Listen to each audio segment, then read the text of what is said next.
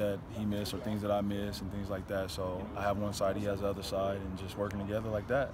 Are you getting to the point where you guys are finishing each other's Yeah, sentences? it is kind of like, it's funny to me. But yeah, I mean, obviously you work with somebody every day consistently, 24/7. I mean, that's what happens. What are the kind of the mechanics like during a day like this? I mean, are you guys literally sharing up the responsibility 50-50, or are one guy doing the corners and the other safeties? How does it work for you? Yeah, guys? I'm helping him wherever he needs. I mean, you know, he's a defense coordinator and a DB coach, so I'm the assistant DB coach, and then, you know, whatever he asks me to do, I'm there to help. Right.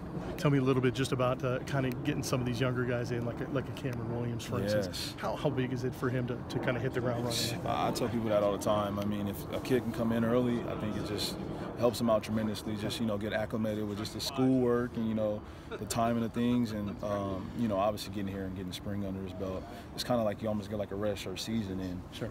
So I think it's the greatest thing I think for a freshman to come in and do.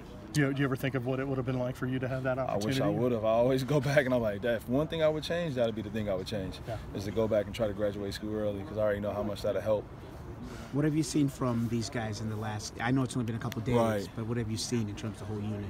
I think just, you know, effort. These guys, I mean, these kids right here care a lot. And, you know, we're just continually just preaching technique and our scheme, and just making sure our guys know what they're doing out there and playing fast. Typical UW DB is what? DBU, baby, you already know what it is. but I mean, what are the things you're looking for? Yeah, so, I mean, just guys that, you know, love football IQ.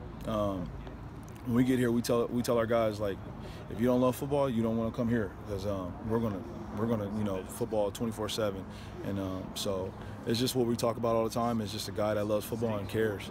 And how important is the physicality and the smartness to play that position?